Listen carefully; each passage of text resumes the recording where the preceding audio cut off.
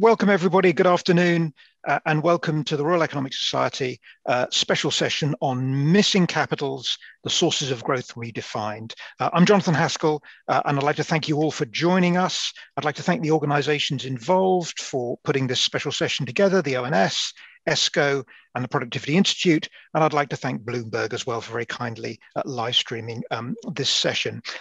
Now, just by way of introduction, there's a lot of pressure on economists to make short-term projections on what's going on month by month, week by week, or possibly even day by day. And that has its place, but not in this particular session. What this session gives you is a chance to hear from and give some credit to those who are creating the bandwidth to think in a more medium-term way and look at the more medium-term sort of structural prospects for the economy. Now, one of the people who does that and does that incredibly well is my terrific colleague Andy Haldane, who many of you will know. He's been extremely influential and he's been a wonderful public servant and an inspiring and original thinker. And I'm very sorry that he's leaving the bank where I have the honor to work, but he's the RSA's gain. Fortunately, there are many other very talented economists who are also thinking about these kind of issues, and they are there on the screen in front of you today. Matthew Agarwala is from Cambridge, Josh Martin is from the ONS, Tara Allais is from McKinsey, Adam Dutton is from the ONS, Andy Dickerson is from Sheffield, and Mary O'Mahony is from King's and ESCO. So thanks to all of them, and thanks to all of you. So the running order is that each speaker has got 15 minutes. And the discussant has got 5 minutes. That will leave us 20 minutes at the end. Please try and use the chat function to send through some questions. I have another screen on this side, so if I'm looking away, it's not because I'm feeding the cat, it's because I'm looking at the chat and looking at the other screen, and I will try and curate the chat, and hopefully we'll have a chance to have a good interaction at the end. So without further ado, why don't we get going? Our first speaker is on natural capital, and it is Matthew Agarwala. Matthew, why don't I turn the floor over to you? Thank you. Well, thank you very much, Jonathan, for that kind introduction. So my name is Matthew. I'm an economist at the Bennett Institute for Public Policy at the University of Cambridge, and I'm delighted to be sharing some work that's co-authored with Giles Atkinson at the London School of Economics and Pablo Munoz at the United Nations. And the paper is titled Carbon Accounting for Measuring Sustainability Under Globalization. And as is often the case, we learned lots of things we didn't entirely expect when we started out on the research. And one of the things that we learned is that accounting mechanisms are a bit like a CV or a reference letter, in that what they reveal is interesting, but what they conceal is critical. And as we dove deeper and deeper into this work, we found that our current approach to carbon accounting actually conceals too much critical information. And that as economists, we have an obligation and an opportunity to do better. So what I'm going to try and share with you today is our approach to try and move the discussion forward a little bit and add some perspective to the way that we measure carbon and account for carbon at the national and international level. The theoretical basis for this work, and indeed much of the work that we do at the Bennett, comes from the theory of inclusive wealth. Now, I suppose it's possible that there are people who aren't familiar with this already, but this is an extremely exciting year to be talking about inclusive wealth or comprehensive wealth or the capital's approach to sustainability. And it's exciting this year because we have just witnessed the publication of the landmark report by Professor Sarpartha Dasgupta on the economics of biodiversity. And that report sets out in forensic detail, in all of its elegance, the theory that underpins everything I'm going to try and explain today throughout this talk. But that report is also 600 pages and I have 15 minutes. So you're going to have to satisfy yourselves with my brief synopsis, which is perhaps not entirely fair to the full theory. And I like to describe it with a simple analogy. Imagine that we're running a bakery. The size of the pie that we can produce in the future depends on the stock of ingredients that we have in the pantry. And if we are drawing down our stock of ingredients in the pantry, tomorrow's pie is smaller. Well, the theory of inclusive wealth tells us that economies operate in much the same fashion, and that the level of prosperity that can be sustained into the future depends on the current management of the comprehensive portfolio of all of the assets that are available to that economy. And if we are shrinking that portfolio of assets, which includes the environment and human capital and social capital and infrastructure, if we are shrinking that portfolio, then future prosperity necessarily falls. And that's the basis from which I'm going to introduce our additional approach to carbon accounting. And I like this because it means that our carbon accounts are consistent with rigorous economic theory that has been commented on and improved and expanded by economists such as Solow and Arrow and Dasgupta and Heal and Pierce and any number of others as well. I also like it because this theory is consistent with the natural science. It is open to and easy to incorporate insights from climate science, ecological science, etc. And that makes it very easy to adapt to various different environmental contexts. And I'm going to try to convince you today that this accounting perspective for carbon is empirically achievable with the information that's available to us from our current stock of climate science models and economic models.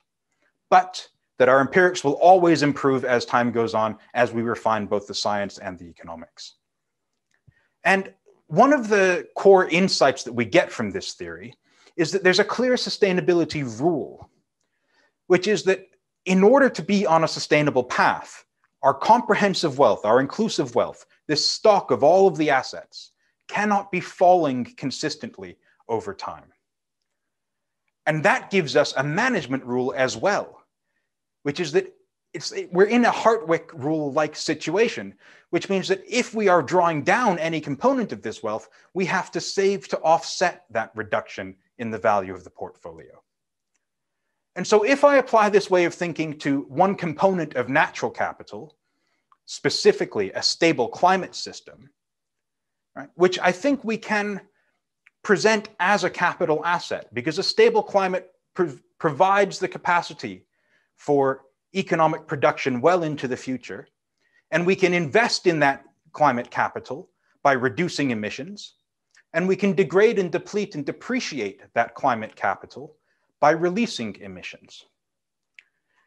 And so in this framework, we know that greenhouse gas emissions reduce wealth, but the question remains for an accountant, whose wealth are we reducing when we release emissions into the atmosphere? And the answer to that question depends on some fairly arbitrary rules about the way we decide to develop our accounts. We could, for instance, develop a carbon accounting mechanism that attributes all of the loss of wealth to the countries that extract, for instance, the fossil fuels, because that's where they enter the global supply chain.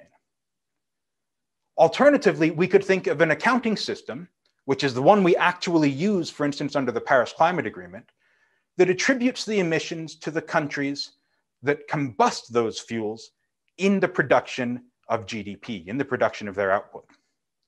But that leaves no liability, no responsibility, no responsibility for those who consume the goods in their final consumption. And so we could instead design an accounting framework that attributes the emissions to the countries that consume the final goods and services. And there's lots of economists who are working in this, and there's loads of great research on the debate between production and consumption-based accounting. But what I put to you is that all of these three, extraction, production, and consumption accounts, focus exclusively on the location of the emissions. But the location of emissions is driven by historical patterns of industrialization and trade. And it has nothing to do with which countries are going to actually suffer the damages, whose productive capacity is being reduced by global emissions. And that means it doesn't tell us which countries have to save to meet the Hartwick rule, to maintain non-declining wealth. For that, we need an additional accounting perspective. The supply chain for emissions doesn't stop with consumption. It goes one step further. And we have to incorporate that, which is the damage that countries will suffer as a result of climate change. And these damage-based accounts are what we produce in this paper. It attributes the loss in wealth according to the location of the damages, which is more consistent with the theory of inclusive wealth and with the climate science. It's important to be thinking about these things in today's world because international trade is a large and growing share of gross world product. And now somewhere around 30% of global emissions are traded internationally through the goods and services that we trade. And that means that the geographic link between production and consumption and the final environmental consequences of production and consumption is becoming increasingly tenuous as supply chains grow. And so the way that we analyze first the production and consumption is with a standard multi-regional input-output model using the GTAP database. And when we look at production versus consumption accounts, we learn some interesting things about the world. So we see here the 20 countries with the largest absolute value difference between production and consumption-based greenhouse gas emissions. Those in green are net exporters, those in red are net importers. And one of the first things to realize about this slide is what's not on the slide. So in between the smallest green and the smallest red line, we have about 120 countries for whom the value of the difference between production and consumption emissions is pretty minimal. But look at the countries we do have on the slide: China, India, the US, Japan, the UK. Here we have the majority of the world's population. We have the majority of the world's gross world product. And we have the majority of the world's emissions. And so on that basis, this distinction between production and consumption accounts actually does matter. There's a substantial difference. And in those countries, tabulating accounts from these different perspectives will give us a different view of the world. But once again, this is still production and consumption. It's based on the location of the emissions. It doesn't tell us who suffers the losses and who suffers the damages. Now, ideally, what I would have in order to describe which countries suffer the losses as a result of global emissions is I would have a coefficient unique to each country that describes that country's share of the global damages that we expect to see from climate change. Right? Not the contribution to climate change, but the share of the losses that we expect to see from climate change. And if I had this coefficient, it could work with any quantity of emissions for any given year, and it could work with any carbon price, and I'm not tied down to one. Analysts could then take a look at these coefficients and use whatever carbon price they're required to by their statutory regulations, and use whatever total global emissions there are in that given year to calculate their country's loss in wealth, their damage-based account. And that tells us which countries need to save more to offset the global externality that's imposed upon them. When we do this, what we find is that we get a completely different map of the world. Right? So what I'm showing you here are two maps. One of them shows those country-level coefficients if we use the production-based perspective, the territorial emissions. And that's the approach that we use in the Paris Climate Agreement to determine our NDCs. In the lower panel, you see the coefficients that describe each country's share of the global damages under the damage-based perspective. And here I'm using Burke et al. 2015 in Nature for the country-level damages, though the paper has other papers as well for estimates of country-level damages. And what this tells us is not that one of these two perspectives is the correct way of looking at the world, but that neither of them is the complete way of looking at the world. And so what we see is that the different accounting perspectives gives us a completely different understanding of who's contributing and who's suffering as a result of climate change. And that has a really big impact on, for instance, how we might design policies. Which countries might expect to be compensated for reducing emissions? And which countries might expect to be compensated for other countries that have not reduced their emissions? And we don't just have to look at this at the global scale and look at the levels. We can also look at things like the distributional effects of this. And so if we plot on a straightforward Lorenz curve, for instance, the production-based emissions, and that's what I'm showing here. So these are the territorial emissions, the ones released within our economic borders in the generation of output. We see that these are highly unequally distributed across countries. And that too has an implication for how countries present themselves as they come to international climate agreements. But if we were to take a look at the damaged-based emissions and plot them on the same Lorenz curve, we find that they are even more unequally distributed.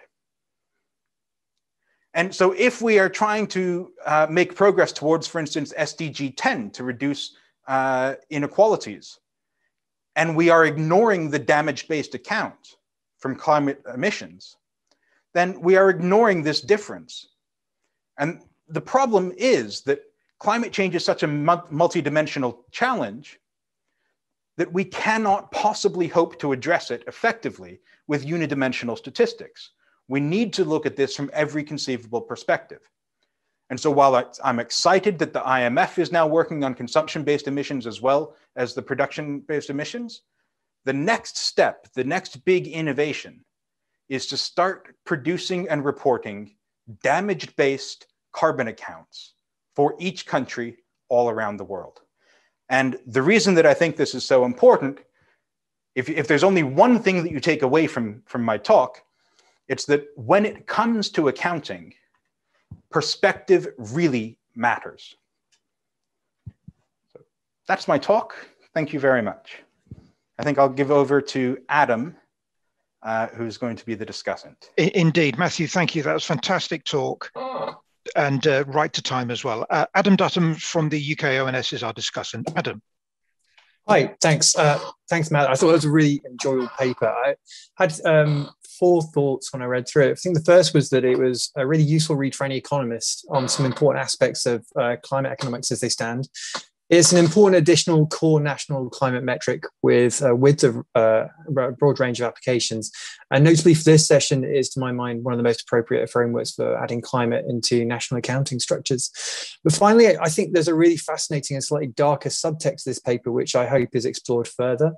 I've never personally been a climate expert, and I would recommend it to other non-climate experts as a good primer in some of the pros and cons of the current approaches to costing macro climate impacts, as should we all. And I think this is probably the wrong room to chastise for this, but early in my career, I think just as I was starting the environmental economics masters at UCL, I was told in no uncertain terms that we were not a well-respected branch of the profession.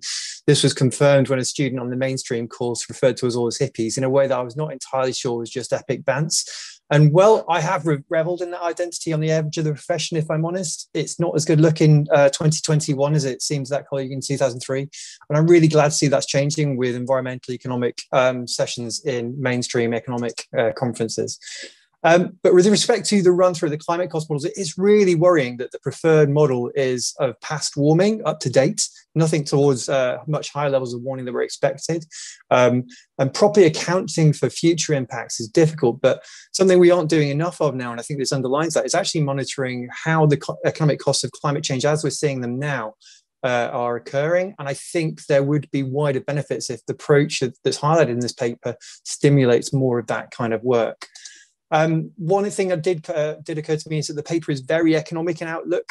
And I would say that this means that the examination of the different basic carbon emissions measures leaves out what I think is the key benefit of the production-based metrics, which is that domestic control of production is where all the policy levers can be pulled. I once worked as an economic advisor to a group of NGOs fighting aviation expansion, and arguments like leakage would come up, and I would occasionally be challenged that airport expansion is going ahead in Germany and Netherlands. And my response would be that I couldn't help it if the Dutch and German colleagues aren't making enough noise, but I'm here to talk to you, and I'm campaigning against, unless I'm campaigning against train stations in Germany, my language skills would be a hindrance. The basic point being that while the theory might rightly state we just need to stick a carbon tax at the appropriate point, maybe that a border carbon tax or something more domestic, In practice, everything we filter through reality is that most of these decisions, very notably airport expansion, are heavily political in practice, which means that doing it actually at source is often the most appropriate point, and that's why domestic production is the dominant measure. Not to say that this isn't an important perspective, and I think Partha Dasgupta mentioned something very similar to this sort of process as being the appropriate way to incorporate the impacts of climate into national accounting. It does seem to be the basis of the climate should enter national accounts. Sectoral niceties could be discussed, but this basic framework of a polluter exporting carbon to the atmosphere, and in that in turn exporting a cost elsewhere, is something that we can and should pursue. The paper goes on to suggest some constructive policy recommendations for how to respond to knowing where the harm is felt, largely through transfers of different kinds, such as a reverse auction through the Green Climate Fund, which could be weighted towards their share of climate-induced wealth depletions. But I think what isn't being said so regularly films what I see as the bubbling subtext, which is who done it. If a set of accounts were developed on this basis, we can see who is exporting the harm, but also the total cost of the harm being exported from those countries. And that does raise a few other questions for me. The paper notes the tendency of production-based accounts to flatter Western nations that farm out their needs for a polluting industry. But I do wonder if maybe the way in which we would cost the total carbon pushed into the atmosphere would matter, in that the marginal ton of carbon emitted from Stephenson's rocket would be minuscule. As such, if we added all the total costs imposed on the world on that basis, we would still be flattering some nations with large historic emissions. Though I'm equally unsure if it would make sense to constantly reassess the cost of the historic carbon. What is correct, what is fair? Could that influence the burden of balancing type payments? But beyond working out who does or doesn't owe who what, I think the paper also starts to running down a rabbit hole into which there is further to run. I think early on, Matt mentioned that some metrics conceal things. And I think if we start looking at costs, then I think there are a lot of things concealed within our current ways of estimating climate costs. I mentioned the need to consider actually measuring climate impacts directly, not least because we can then pull apart primary and secondary impacts, as well as being able to spot where adaptation is masking impacts. The paper mentions the sustainability metrics of their approach, and I do agree when we get into the detail. And I think Matt's already showed that the detail isn't there in terms of the data, and I think that's one of the reasons we need to go further. Not least because a lot of the time climate costs are presented as averages, but they're experienced in extreme events. When we bundle all climate costs up like this, local tragedies are smoothed out in a way that might hide growing catastrophes. If we start to measure and fully understand current impacts of climate change, where we can note where primary cost impacts such as crop losses are masked downstream by global supply chains. So as the numbers of these local tragedies at any one time increase, perhaps we can note early where rising numbers of failures are starting to overwhelm the market equivalent of the seawall and supply chains earlier rather than missing those signals. We can also help to note where primary impacts of climate change could be adapted to in some parts of the world and could be adapted to better with greater investment in other parts of the world, and where existing adaptation work is starting to fail, creating vital sustainability metrics. And I think all of that is made possible by pursuing exactly this kind of cost-based approach, but we need to pursue it all the way down. Would be my thoughts on the paper. Brilliant. Thank you very much indeed, Adam, and thank you, Matt, for that presentation. Well, Adam mentioned that environmental economics used to be seen as a kind of a fringe area indulged in only by the eccentric few. Well, that was also the case for intangible assets, but fortunately that is now not the case. And we have some non-eccentric people of the many rather than the few to talk about this. Tara Allais is going to discuss the paper from McKinsey, but before the paper is going to be given by Josh Martin from ONS. Over to you, Josh. Thank you very much, Jonathan. My name's Josh Martin. I'm the head of the productivity team at the ONS, and it's great to be here talking about intangible capital. The title of my paper is Measuring the Other Half. And the reason for that is that around half of all investment in the UK business sector is in tangible assets, those traditional sorts of assets.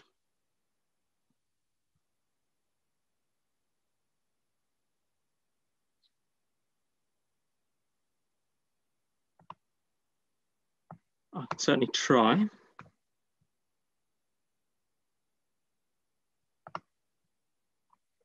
Right. Is that better? Excellent. Sorry about that. Okay. So around half of all investment in the business sector in the UK is in tangible assets. Those traditional sorts of assets like buildings and machinery and vehicles and computer hardware and so forth. And the other half is in intangible assets. That's what you can see on this graph here, which is current price expenditure in intangible in red and in intangible in blue. So those intangible assets are things like research and development, software and databases, and also branding and training and other similar types of investments. In fact, over half of that is in intangible assets, and that's been true since the early 2000s. Now, that's only true if you go beyond what's in the national accounts. This light blue line is the sum of the intangible assets that you'd get if you only looked at the official national accounts, which are governed by international standards held by the United Nations and by Eurostat. And the contribution of this paper, and indeed this whole agenda of work, which started some years ago, and Jonathan has been a key proponent in it for a long time, is to think about these additional types of intangible assets and how we can measure those and what they add to the story. The ONS published experimental estimates of intangible investment just last week, updating these numbers to 2018. And in doing so, have published for the first time constant price estimates, which means we're controlling for changes in prices over time. This means we can really see the growth pattern of these investments much better. And what you can see here, very interestingly, is that during the economic downturn in 2008-9, tangible investment fell very sharply, about 30 percentage points over the course of 2 years, whereas intangible investment was much more resilient and fell much less and much more slowly. Tangible investment then recovered, but it does suggest that either in the way we measure it or in the way that businesses invest in it, intangible investment and intangibles are different, and intangibles are in some way more persistent and more continuous in their investments. So let me talk a little bit about the framework and what's in here and how we measure it before I get back into some more results. So a lot of this work dates back to the early 2000s and work by Carol Corrado, Chuck Holton and Dan Sickle in the US. And this framework is from their seminal paper in 2005. And we can think about intangibles in three main categories. There's computerized information, which essentially captures software and databases. This is captured as an asset in the national accounts. I should clarify here that this doesn't capture the value of the data in the databases. It's only the value of the databases themselves, net of the data. There is discussions at the international level about capitalizing the value of data, although that turns out to be very difficult to do. Then there's a whole bunch of things that are sort of innovative. Research and development is the most widely known, and that is treated as capital in the national account since changes around 2010. There's also mineral exploration, which is essentially surveying for oil and other sorts of mineral deposits, and entertainment, literary and artistic originals, which are essentially copyright assets like music, books and films. Both of those are also treated as investments and assets in the national accounts. But there are other types of capital spending by businesses, investments that aren't treated as capital in the national accounts. Those being product and process design and some types of product innovation that you might find in the financial services sector that isn't well captured in R&D. And then there's a whole bunch of things that we call economic competencies, which are sort of softer intangibles, branding, organizational capital, firm-specific human capital. Clearly, spending by business that generates future benefits at the expense of current expenditure, but they are not treated as investment in the national accounting frameworks. So how do we measure all of these? Well, for those that are in the national accounts, we defer to those measures. They follow international guidance, and we don't try in this paper or in the experimental work by the ONS to change those. For those that are not treated as capital in the national accounts, we can look at three main groups. Firstly, for what I call purchased investment, that is spending by businesses that is a transaction in the economy. It is a real transaction between businesses, a business that produces a type of asset and a business that buys it, that would be captured in GDP and in the national accounts to some degree, but it's currently treated as current expenditure. It's therefore netted off when we calculate gross value added. So we would think about reclassifying some fraction of that to be capital spending instead and use national account sources to do that. Then there's a whole bunch of things that we call own account investment, which is essentially businesses generating an asset that they're going to use themselves. They're not going to transact it on the market, they're not going to buy it, they're not going to sell it, they're going to build it themselves and then use it and keep it in subsequent years. Because it's not transacted, it's very difficult to ask a business about this, so we model it by the sum of the costs that it takes to create it. And we do that by identifying relevant occupations. So for estimates of own account software investment, the sorts of people who create software in-house in businesses and use data from the annual survey of hours and earnings to do that, alongside other adjustments to convert to market prices. And then for training, this is largely the opportunity cost for both the trainer and the trainee of participating and giving that training. So we use data from a specialist survey, the employer skills survey run by the Department for Education, which captures some data on the hours spent training and receiving training and the cost of those exercises. In the experimental estimates published last week, which are the third set of such estimates published by the ONS over the last couple of years, we made a few developments in the methods. This builds on a long and rich history of measurement in this area, led by Jonathan and co-authors previously in the UK and many others around the world. The ONS is involved in trying to improve these measures further, and these are just some of the things that we incorporated in the latest set of estimates. I won't go into all of them, but there are more details on the website and in accompanying papers. As I said before, we also incorporated for the first time constant price estimates, which means we needed price indices or deflators to be able to convert current price spending to constant price or real investment. Again, for those assets that are treated as assets in the national accounts, we defer to those sources. But for those outside the capital boundary in the national accounts, we developed a few new methods. For purchased investments, we rely on services producer price indices where they exist. We conducted a review and found that the contents of those was largely consistent with what we wanted to capture. For own account investment, not only can we measure the wages of the workers involved in these things, the software creators in businesses, for instance, we can also look at their hours worked as a volume indicator, construct a deflator that way. And for training, since the majority of the cost is the opportunity cost of being trained and delivering training, those labor costs, we can deflate that expenditure by the index of labor costs per hour. Now, why do we care about all of this? I mean, measurement is always important and good, but ultimately, what is this all about? Well, relating indeed to the title of this session and the people who helped to put together this session, one of the main reasons that we're interested in intangible assets is productivity. Capital, I'm sure I don't need to tell everyone in the audience, is a crucial part of the production function.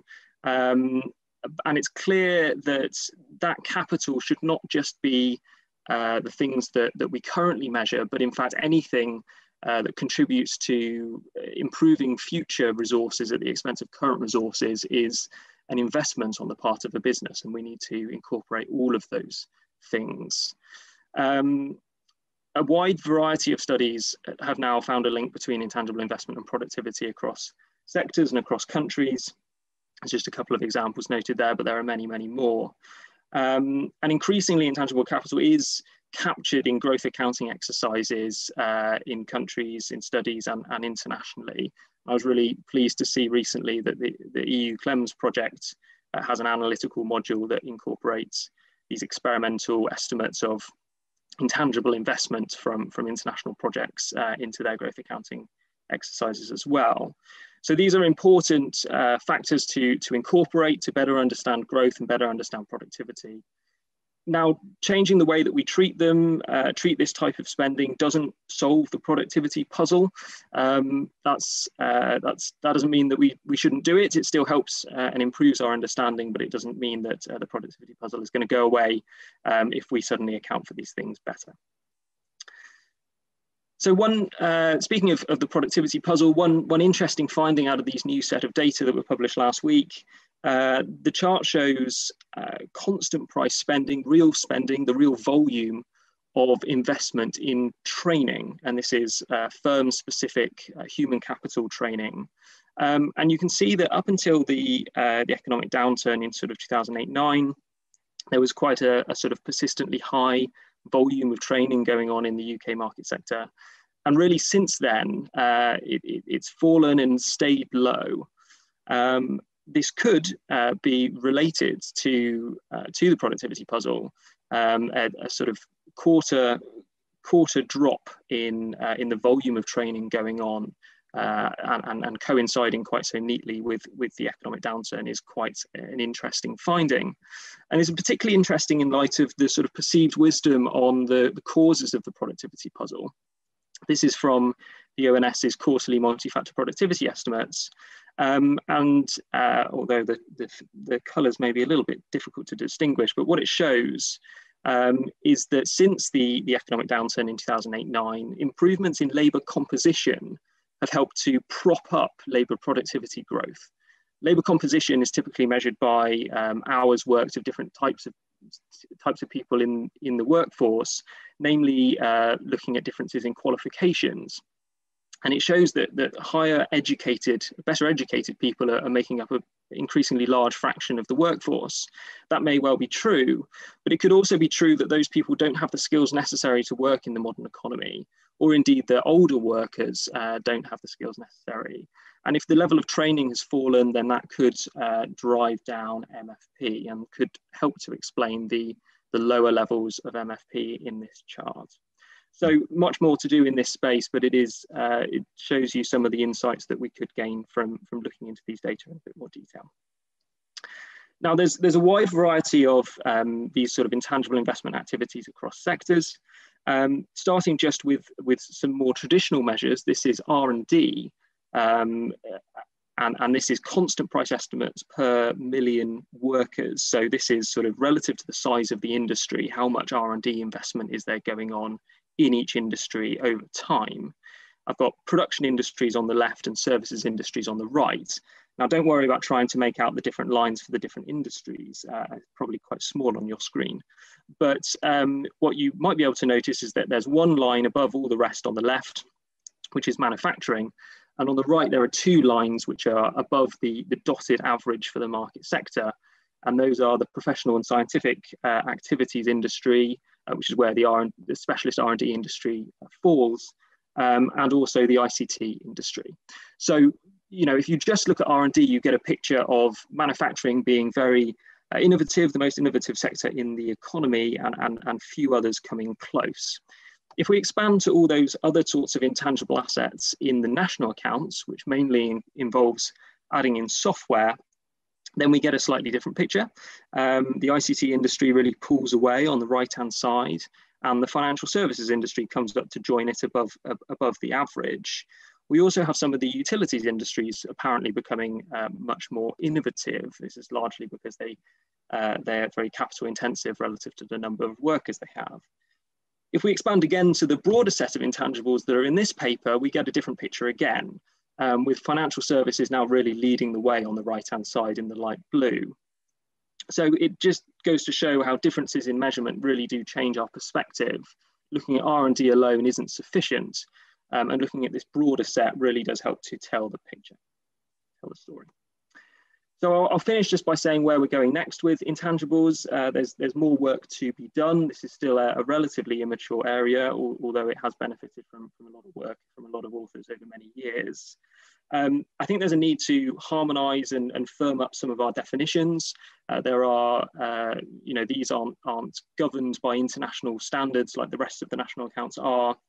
So for consistency amongst researchers and to ensure no double counting between categories of intangible investment, it would be useful do that, and I think that's an area that the ONS can contribute to. There's obviously a need to sort of further develop our measurements as always, and also reconcile sources, some survey sources with some macro sources, which is generally what I've shown you today. They don't always tell us the same thing. There's a need to research appropriate asset lives and depreciation rates to estimate capital stocks and capital services and integrate into a growth accounting framework and so forth. That's been done in the past, but the ONS is doing something similar now and trying to ensure those are as robust as they can be.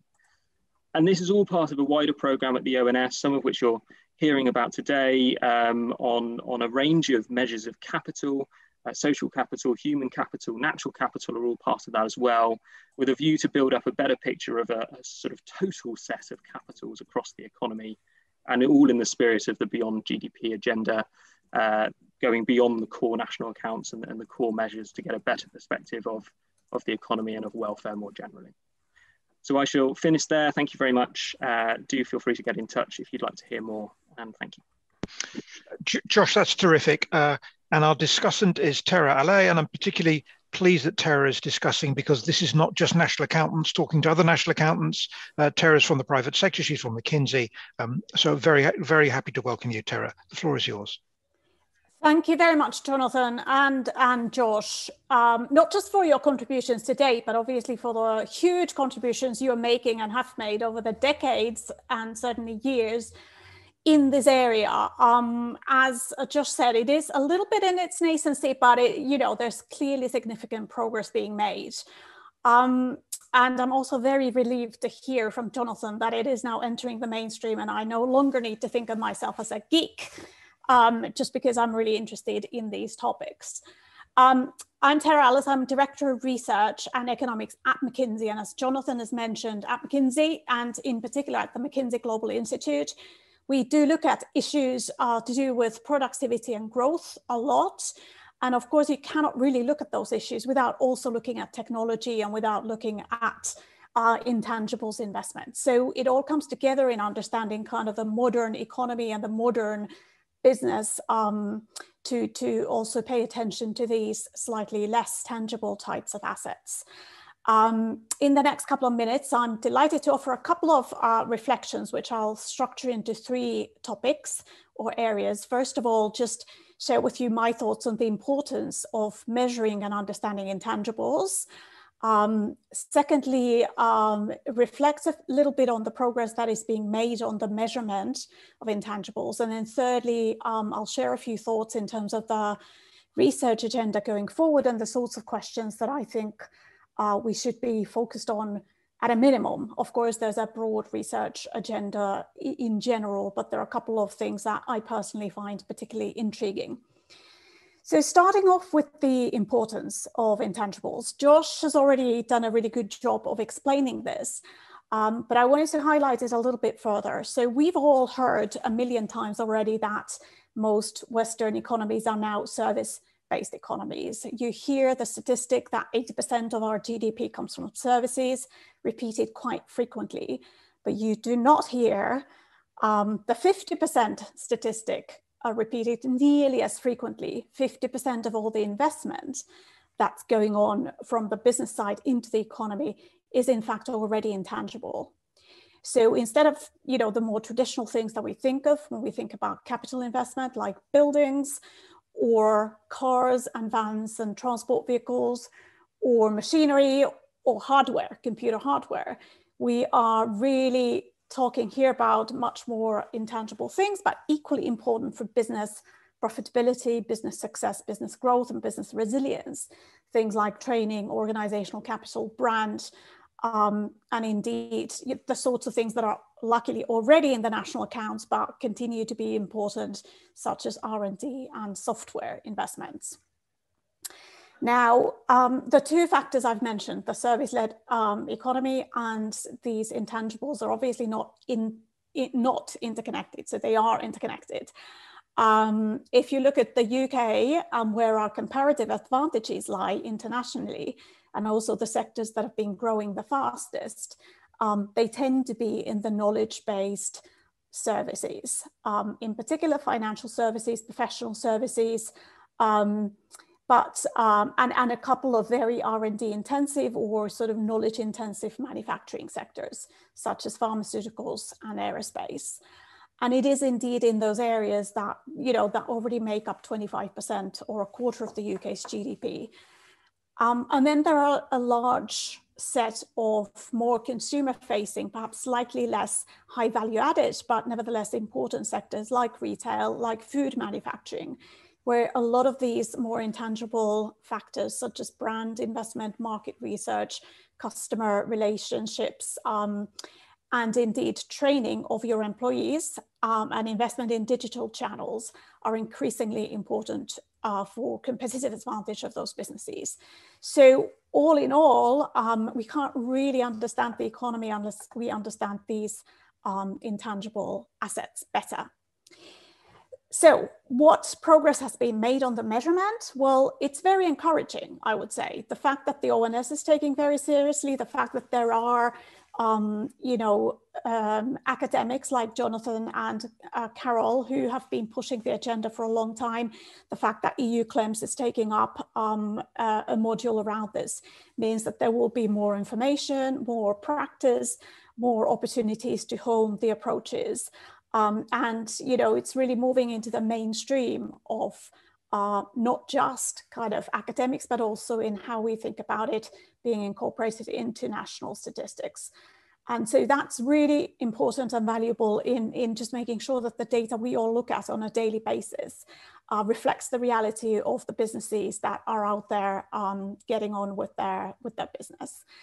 I'm also pleased to see that the ONS and others are using quite some creative methods. And I thought the use of occupations, for example, to get a better handle on which organizations and which sectors are investing how much in things like brand and marketing or organizational capital is quite a useful way of reconciling the data from different sources, including from various different surveys, because inevitably when you're doing this kind of work, you're sort of pushing the boundaries of what data is out there, and you're having to make a bunch of estimates and triangulations. And it sounds to me like the availability of data is improving the whole time, and those triangulations are becoming richer and better at really honing in on what the numbers should look like, but they're still quite assumption-based. And I think the thing that I would say on that front is that the most important thing that can happen to these statistics is that people start using them. Because as soon as you start using them, you realize that maybe some of the data isn't quite what it needs to be. And especially if businesses start using them, they will recognize or not recognize themselves in the statistics. And that kind of feedback will allow statistical agencies as well as academics to further improve the methodologies and the estimates. So just two examples on that front. First of all, around training investment, I've been looking at this for various different countries by sector and so on. And I'm very puzzled by the German estimates for training investment, which are very low in the intangibles assets type of measurements, whereas they're much higher in other kinds of data sets. And I think the most likely explanation for this is just what gets capitalized is different in different countries. And so those kinds of issues do need to get sorted out for us to use this data properly. Another one is the way we think about R&D, which of course currently doesn't seem to include any R&D in the financial sector. And I know that gets picked up in the non-capitalized intangibles, but R&D in the financial sector is a really critical driver of fintech, of all kinds of new product innovation, and indeed the kind of efficiency and effectiveness of various different data methodologies and data analytics that get used. So, that needs to come into the fold for us to fully understand the economy. So what do I have to say about the agenda going forward? Well, the first thing to say is that even with incomplete data, we are already making progress. And that may sound like a controversial statement at the Royal Economic Society conference, but it's only, as I said, when we start using the data that we can hone it, but also really critical for starting to change people's mental models about how the economy works. Like it or not, the way that the national accounts are produced impacts the way that people think about the drivers of economic growth, even though in some ways, they're just the mathematical drivers of where the data came from. But in many people's minds, they're also the conceptual drivers. And unless we incorporate intangibles in that mental model, we're probably going to be making the wrong kinds of predictions and policy prescriptions around all kinds of things to do with growth and employment and productivity and so on. The second key area for further research, I think, is that link between productivity and growth and these different types of capitals. And here we probably need to use more micro data rather than just national accounts data in order to get to the bottom of what's going on. It's quite challenging because there are a lot of non-linearities. For example, for training investment, there's probably more like an optimum level rather than something where you just see diminishing returns. A lot of these are complementary. So if you invest in hardware, you also want to invest in software and data analytics. There are clear complementarities between R&D and organizational capital and training and all those kinds of things. So looking at those non-linearities and complementarities, I think, will be important so that, again, the policy implications we draw out of these kinds of assessments are in the right direction. And then finally, I think it's time for us to start thinking about how we unify, not maybe a unifying theory, but a unifying practice around how we account for wealth, as we've been discussing today. It's going to be challenging, but it's very much worthwhile, in my opinion, because as we are discussing today, a lot of the stuff that we really care about, whether good or bad, is missing from the way that we look at the economy as a whole. I think there are a lot of opportunities now with this better data to start thinking about how do we look at both at the international, national, and business level at what the assets really are that will generate profits and output and employment in the future. So bottom line, loads and loads of great progress, lots and lots of more work to do, but a really exciting agenda and a really important agenda for us to take forward. Thank you. Tara, thanks very much. That's terrific. We're going to move to the final paper now. Just before Mary does that, let me say to the audience that we're going to have a panel at the end where I'm going to ask the authors to have a bit of a roundtable discussion and respond to some of the questions which have come in. We've got one question that's come in. Tara's raised this very interesting question about how we go about this type of research when these things are very uncertain. I think that's an issue which the panel might like to take up as well. But can I encourage you, if you've got more questions, to please send them in and indeed vote for any questions which come up. Thank you, Mary, for your patience. We're going to pass over to Mary O'Mahony from King's College UNESCO to talk about education. Mary.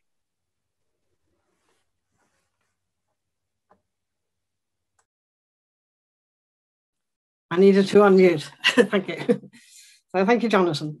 So this particular paper is looking at a form of, I'll just put this back to, yeah. So we're looking at a particular, I'll go back up to the first slide, missing intangible asset. And this is human capital and in particular the education produced, the knowledge produced by the education sector. So in this paper, which is joined with Carol Corrado at the Conference Board and Leo Samek at OECD and ESCO, we are, what I'm going to do here is just try and sketch out a kind of a framework for looking at education as an intangible asset that could be incorporated within the national accounts. So it's all within a national accounts framework. So I'll do this very quickly. I've only got 15 minutes and it's quite a complicated framework, but I'll try to bring you through the ideas here. And then what we've been doing more recently is we've been looking at how this impacts on productivity. And in particular, is there some role for this way of incorporating education to explain some of the productivity slowdown. So, so as I said, I'll go through a few equations, just a general sketch of the framework. So what we think of here is that education as a social infrastructure. And the idea is that the education sector produces knowledge, and that knowledge is held as inventory within the school system. So the knowledge is there, it's generated every year by the education sector, and then at the end of the year, and some people graduate or some people drop out of the school system, but it's this idea of an inventory that should be included in the national accounting. Right, so we have each school's year starts with a beginning stock of knowledge assets and then concludes with a terminal stock, and the production of education is the difference between the terminal stock of knowledge and the beginning stock of knowledge. So basically I put this here on this equation, and we have to take account of dropouts, and we also have to take account that some people will actually graduate from the education system and then they become part of the productive workforce, and their human capital is taken into account in the usual way through the human capital estimates we have in the national accounts, or through the labour composition estimates we do in the productivity calculations.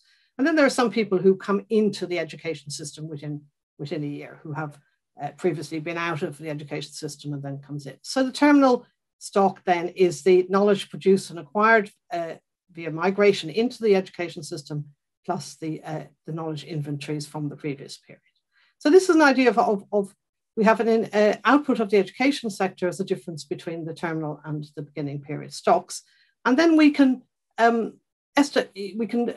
depict this in terms of a production function where the output of the real output of the education sector depends on the labor used in the education sector, on the capital, equipment, computers, all that kind of stuff, and also the knowledge stock that is in the education system. And so we have a production function, and then a payments to factor inputs as well. And then what we do is we estimate in terms of estimating the productivity impacts of looking at this way of looking at including education as an intangible asset. Then we estimate an augmented production function where we have these knowledge stocks as an additional type of asset here. And then we compare this to what's in the national accounts now, where this additional type of asset, intangible asset, is not taken into account. And we use the usual Divisi indexes to estimate this. Okay, so just to give a very brief overview of what we're actually doing in this kind of calculation. So we're using the Jorgensen-Farmani model of lifetime income measure of human capital stocks as a kind of base for our calculations. So this just says that the lifetime income of a person of sex S, age A, and education level E at any time depends on their current income, plus the lifetime earnings of someone who is aged 1 year older, and that has to be adjusted to take account of a probability of survival, discounted, and also to take account of the fact that if the lifetime earnings were for 1 year later, then there would be some growth in nominal earnings during that period. So this is a very standard model that's used by national statistical offices everywhere. This formula is a very simple version of this. The formula becomes more complicated if you take account of younger age groups, because some of those might change their education levels. But the idea is that you accumulate the income over the lifetime of a person, and that gives you a measure of the lifetime incomes that arise from various education levels. So then the model that's used here, and it's been used not just by us, but by others too, Barbara Farmani for the US and Wulong Gu in Statistics Canada, is to say that the nominal value of the output of the education sector is the enrollments multiplied by the lifetime earnings of someone who is, if we think of education as in terms of years of education, then it would be someone who has 1 extra year of education, but is also 1 year older. So you take the lifetime earnings of that person minus the lifetime earnings of someone who is age A and has a lower educational level, age E, and then multiply that by the enrollments in each education level. And that gives you a value of the output of the education sector. And then we can just value the beginning period stocks as the enrollments times the lifetime earnings of those individuals. And then we can also define quantity measures. So these were value measures, the value of the output of the education sector, and these we can define quantity measures as the change in the enrollments, share weighted, and the shares come from these value measures in the previous slide. So we have a value of the output of the education sector, and And we also have a value of the stocks of knowledge within the education sector. And then we have quantity measures, and then we can take the ratio of the two to give us prices. So it works within a kind of a consistent framework standard in national accounting. Okay, so that's very, very, very brief sketch of what we're trying to do here. But in terms of implementation, there's a number of things that need to be taken into account. Here, I just want to mention a few.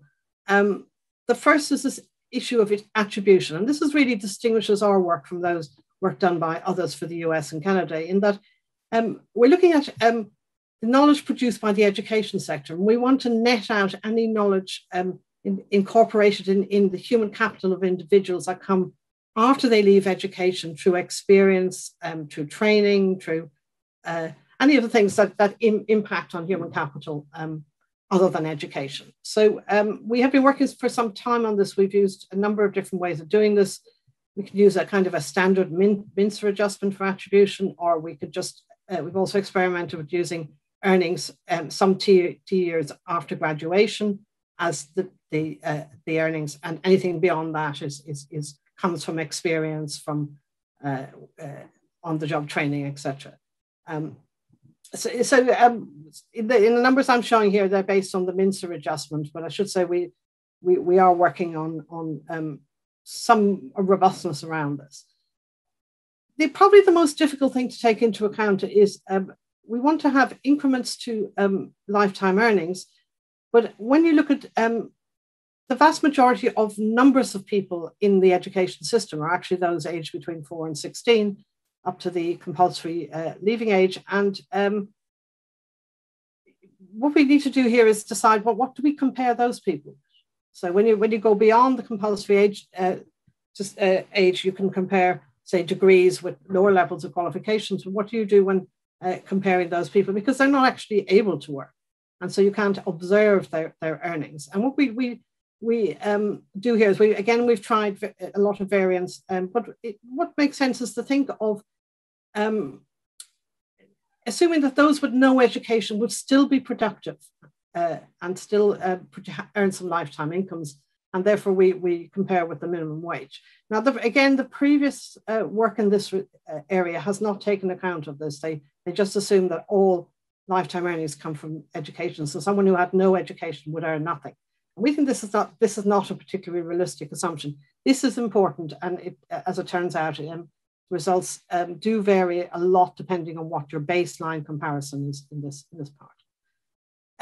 The third thing is just education transition. So you want lifetime earnings of one level relative to a lower level. But what is the lower level? Well, in the case for the UK, we assume that we can compare A levels with GCSE, and then further education colleges with GCSE rather than A levels. There's a lot of people will go from a GCSE into a further college rather than through the A levels. But we've experimented a little bit with having for older age groups comparing with A levels, and then we compare higher education with A levels. Now this is again, you can make various assumptions here, and the results can be change a little depending on the transitions. But I'll come back in the conclusion to this is very important when you start looking at another country we're looking at now, which is the US. And the final part of this, which I think is quite a radical change from what's been done in the past, is that we're thinking of education as social infrastructure available in the economy for future use. And some part of that education services actually is not available to domestic economies. It is international students, and they should be treated as exports. And in the national accounts, the education services to foreign students are treated as exports. So we have, as we all know, those of us working in the university sector, that the number of international students has been increasing very rapidly. It was about 5% of total HE enrollments in the early 90s, and has gone up to about 15% now. So there's been a big increase in this, and what we suggest here is that what you should do here is use the tuition fees to value the outputs rather than the increments to UK lifetime earnings for this part of the education. So you separate out the export part from the domestic production. much time have I got? I don't want to take up too much time. We're using very standard sources of information from labour force survey enrolments from the Department of Education, HESA data, survival probabilities, etc. And we use on the input side, we've been using data from EU CLEMS. So if we look at what we're looking at here, number of enrolments, and the scales are different on the two axes. So the largest number of people in the education sector by far are those in school. And we see that that has decreased a little in the early 2000s to about 2010, starts to increase a little bit subsequently. And that's this increase has a lot to do with the fact that we had a lot of migration into the UK economy, into the UK in the early 2000s. And those people were quite young people, and they've stayed and have families, and their average family size tends to be a bit higher than the domestic population. So you're getting a little bit of an increase, but it's fairly flat. Higher education has increased a lot, but most of that increase comes from foreign students and not so much from domestic students. So then I'd just like to present a couple of slides of what this actually means in practice. So what we have here is an index of real UK education output. And you'll see that when we do this, the new measure of education output, which is based on outcomes rather than the existing national accounts estimates, which are based on the cost of providing the education, we have an increase in the growth of education output. Now, what is important here in terms of taking account of this kind of way of looking at education as an intangible asset is that the nominal payments, the nominal values are much larger in our measure relative to what's currently in the national accounts. And for the UK, this calculation adds approximately 9% to aggregate nominal GDP. So that's big. It's big, but the original estimates by Jorgensen, Farmani and others doubled GDP, and in some cases trebled GDP. And it's one reason why this kind of approach was never really looked at in the past was, well, we're not going to double GDP by bringing in human capital. But this way of looking at it, it's a big hike to GDP. It's not outlandishly big. If this was ever taken up, and then if we do we have the numbers I'm presenting here are unadjusted numbers. If we adjust for foreign students, if we include dropouts, absenteeism, the numbers go down a bit. Then what happens if we look at how this impacts on TFP? So the first thing I'm showing here is the index of TFP in the education sector. And as you'll see, with the original, what's in the national accounts at the moment, TFP has been falling steadily throughout the period under consideration here. Now, I should mention here that this is the numbers in the national accounts that has no quality adjustments in the education output figures in the national accounts at present.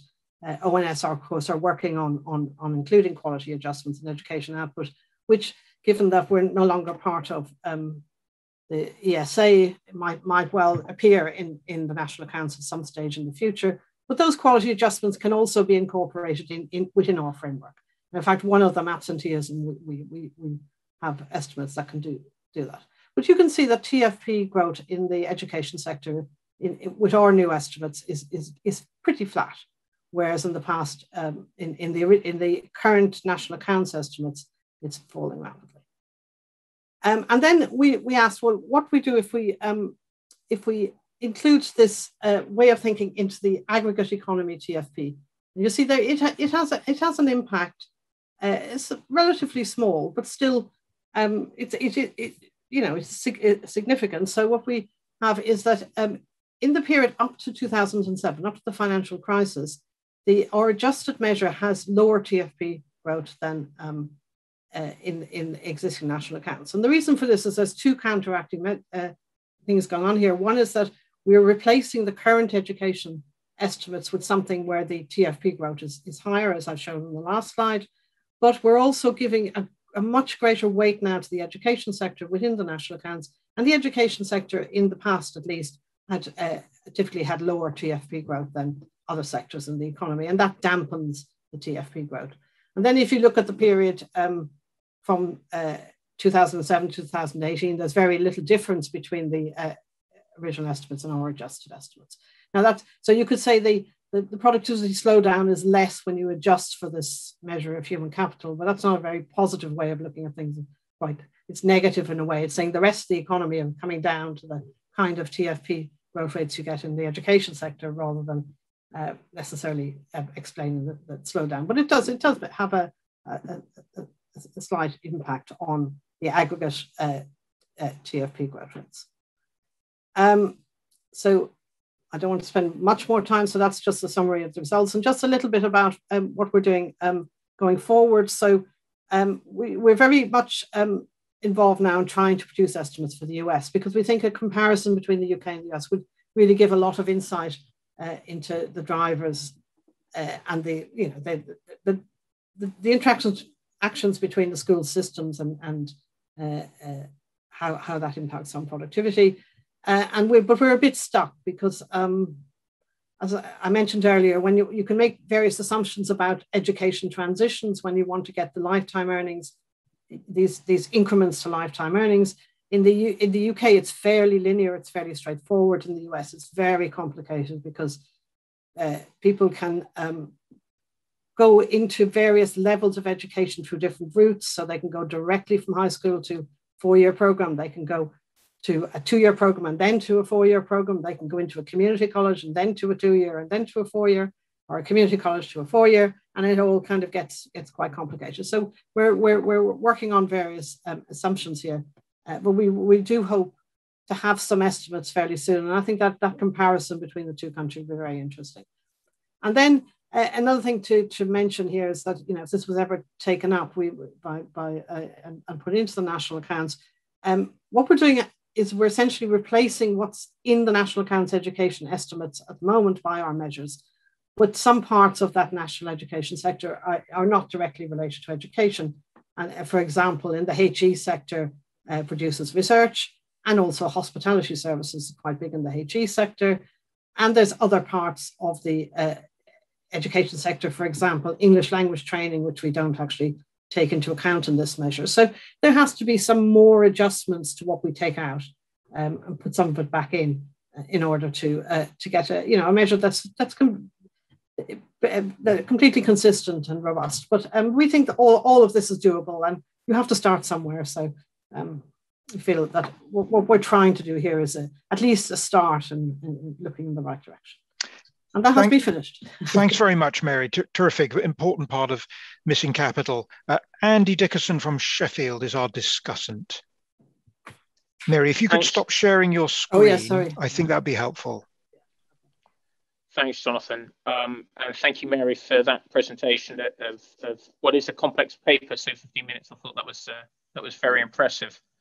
Let me start by making an observation about why I think we're here, and that is that the historical bias towards measuring tangibles rather than intangibles really stems from the historical legacy of why we established systems of national accounts in the first place. And that, I suppose, failure to recognize the transition into a post-industrialized world, especially in developed economies, the point that made by Tara that essentially services now dominate and counting widgets is no longer the name of the game for us, means that our national accounts really fail to reflect what I suspect many people understand or think they understand by what we mean by GDP.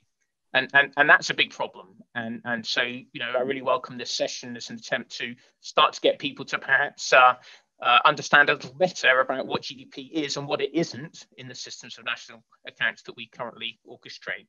As Mike just said in his AEA presidential address, our understanding of what is happening in our economy is constrained by the extent and quality of the available data. And I think nowhere is that better said than when we're trying to measure the productive potential of our economy. And so, the measurement of intangibles in an appropriate way and incorporating those into systems of national accounts, I think is a really important issue. And in a world increasingly dominated by the use of, indeed misuse of knowledge and information, a focus on the contribution of education as an investment in knowledge-based capital and thereby productive potential is particularly welcomed, even if that incorporation into official statistics, ONS, and so on, and comparable international data is probably still some time away. I think it would be fair to say. it's important, I think, in particular, if it helps us better understand what is happening to productivity both within and indeed between countries. And I think the root understanding of that lies somewhere in our understanding of what's happening to intangible investments such as in education. So the paper by Mary and her co-authors calculates this social intangible investment in education. Two elements: the accumulation of knowledge assets through the school system, and then, if you like, the exploitation of that knowledge assets in terms of the accrued lifetime income as a result of those individuals once they hit the labour market, once they reach the labour market. I had three thoughts, and I think I've got a minute for each of these as I read the paper and listened to Mary's presentation, which I think highlight the importance of this analysis and raise three questions for me at the same time. So the first one is about education participation. In the UK, we're probably at the end of the expansion of HE participation. 50%, we've hit the 50% education target of Tony Blair. It's unlikely to go any higher, I think, for both political and economic reasons. We're at, I suppose, the share which will be maximized. And so if we are going to achieve any further growth in our productive potential from schooling, certainly, then it's the utilization of that asset, if you like, that has got to be better than, we can't grow the asset further. I think that's what I'm trying to say here. The utilization of that education investment, where the future returns to that factor of production will come from. So we need to understand better, I suppose, for example, the fact that higher education in the UK has a big gender gap. There's a 60-40, well, 55-45, 10 percentage point difference in the gender distribution of participants in higher education. And perhaps, one of the reasons why we don't perhaps see as much return there is the underutilization of some of that productive asset, or indeed the underpayment of some of that productive assets in particular. So glass ceilings, sticky floors, and so on, perhaps means that we don't get as much return from that asset as we could do. The second thing on participation is the other 50%, the 50% who don't go into HE. And Mary mentioned those. There's more heterogeneity here than perhaps is evident in the paper, I think, so far. And that is that the complexity of routes through the further education sector is quite large. Some of those are repeating the same level of education that they failed to achieve in the schooling system. And we know that the returns to just getting a C or not getting a C at GCSE, for example, are very large. And we need to kind of be concerned with that. And it's not the case that, for example, the returns for apprenticeship plumbers in terms of lifetime earnings are the same as for apprenticeship hairdressers or health and social care people. So the average here probably detracts from the heterogeneity there, and we need to probably do more disaggregation than we perhaps have done so far. So my first question was, how much disaggregation is feasible, possible, to reflect the complexities in that other 50%? My second point is about spillovers and externalities and signalling. So national accounting, even done this way, including the intangibles, still treats education essentially as individualistic. And rather than recognizing, for example, the importance of interdependencies and spillovers, and that's clearly a key contribution of having a more educated workforce. The fact that they're able to work together and the whole is then greater than the sum of the parts. And it's how we, I suppose, recognize that in our system of national accounts. And education is productive for health, for example. There are spillovers from education. So the lifetime earnings premium will reflect some of that. People live longer, and so there'll be more lifetime earnings. Their survival rates will be higher. But it's also the case that the quality of the life that they will be leading as a consequence of being more educated is also greater. And how do we encompass that within our national accounting system? That's clearly important. So is there anything we can do within this accounting framework to capture these other dimensions of the social values of educational investment in spillovers and in terms of quality of life? The third thing was the interpretation of the results that we get. I wasn't perhaps, this isn't, my expertise isn't really in this area. I wondered whether there was a compositional effect here. I go back to this fact that the calculation of lifetime earnings discounted? Mary touched on this. I'm running out of time. Mary touched on this right at the end. How robust are these estimates, the assumptions we're making, for example, about the growth rate of future earnings and the discount rate that we should apply? So the growth rate of future earnings, the past isn't necessarily a good predictor of the future. We know that there are lots of graduates in what we might call non-graduate jobs. I don't like that phrase, but essentially that's the kind of language that's being used here. And when we calculate the returns to these, the lifetime earnings premium that these individuals, when they hit the labour market, having been through the schooling system, will achieve, to what extent are we able to really obtain robust estimates of those lifetime earnings premiums as a result of their education?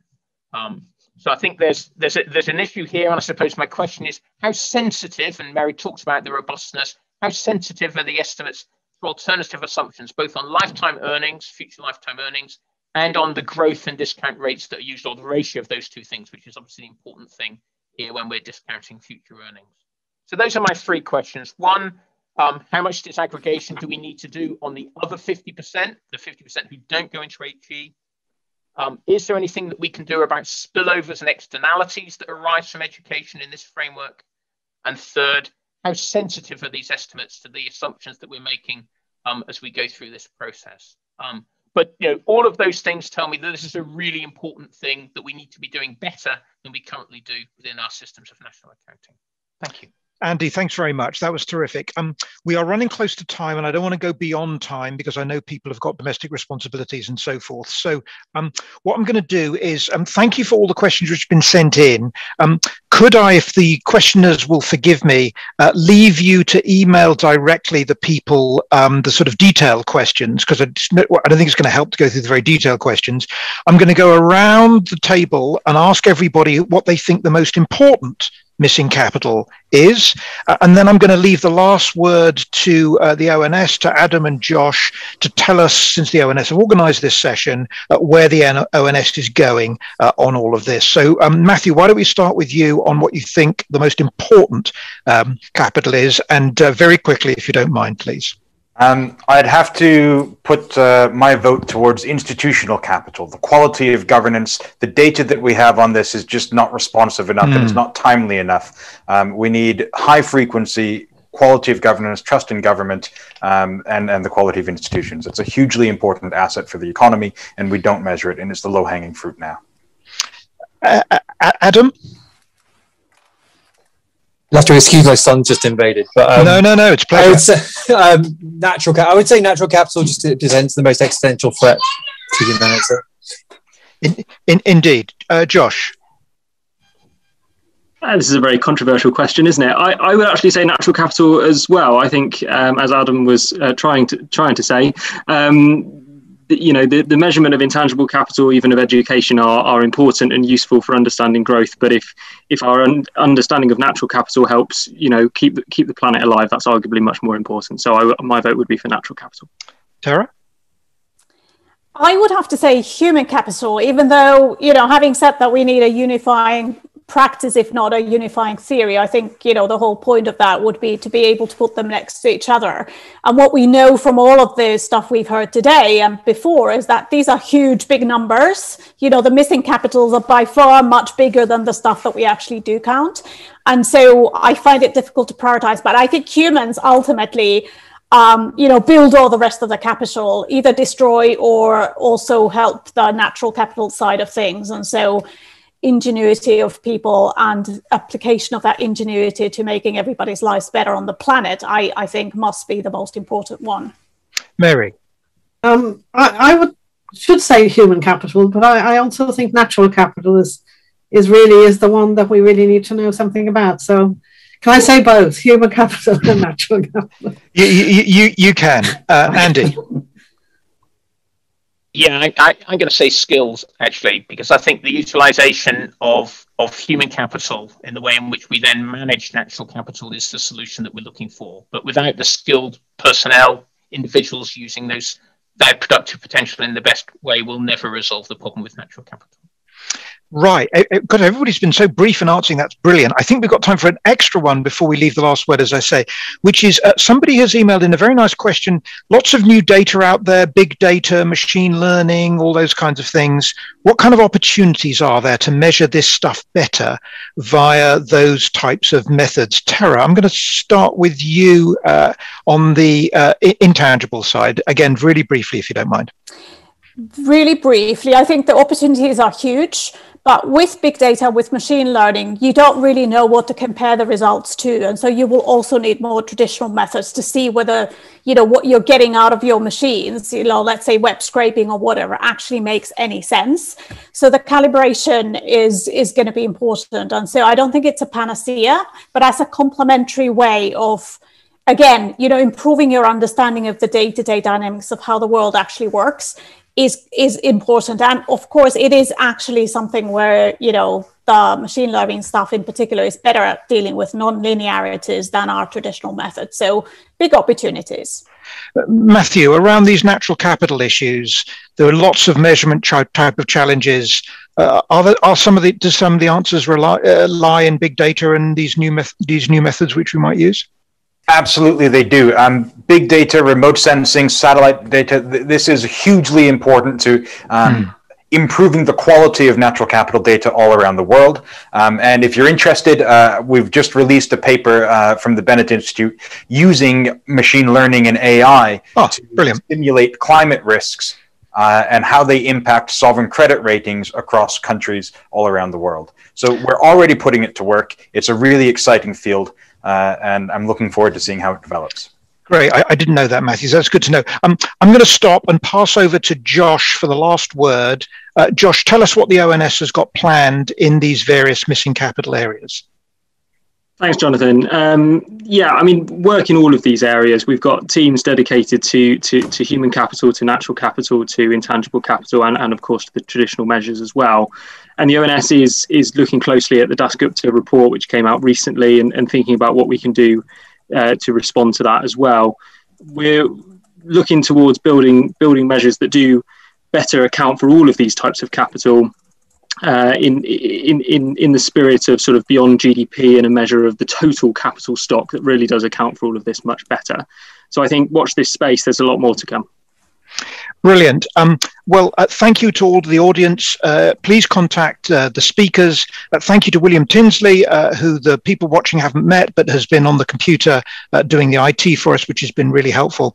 Thank you to all the speakers and to all the discussants. And thank you again to the audience for sending in their comments. Please carry on supporting all of this effort on building natural capital and carry on supporting the Royal Economic Society as well for putting on conferences like this. So at that point, I will stop. And William, I think, will close the session. Thank you all very much indeed.